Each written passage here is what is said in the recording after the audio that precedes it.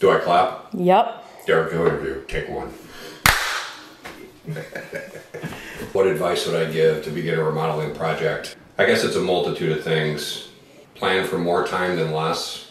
The only pressure that you have in the job is the parameters that you put on it. If you take those parameters off, we're encouraged to work as fast as we can because we do better financially. So we're not looking to drag it out. But when you create a false narrative of what you think it's going to be expected, you're going to be stressed out because of it. And secondly, remember why you hired us. If you could become a general contractor, go right ahead. But the reason you brought us in is because this is not what you do. So stay out of the way and let us do the job. And realize that we're here to basically service what you want it to be. And the better that we do the job, the happier you are. And everybody walks away in a great spot. Love that answer.